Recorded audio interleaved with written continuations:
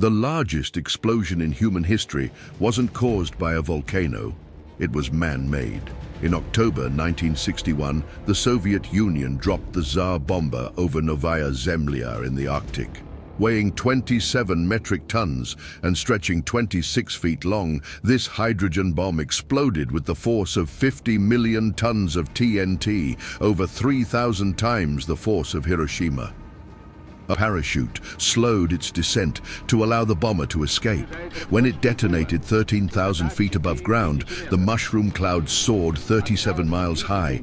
Shockwaves shattered windows hundreds of miles away, and third-degree burns affected people over 60 miles from ground zero.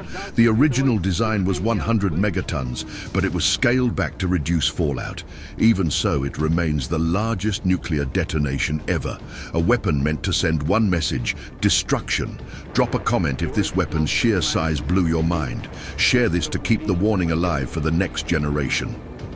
Через несколько секунд после взрыва диаметр полевого столба составлял около 10 километров.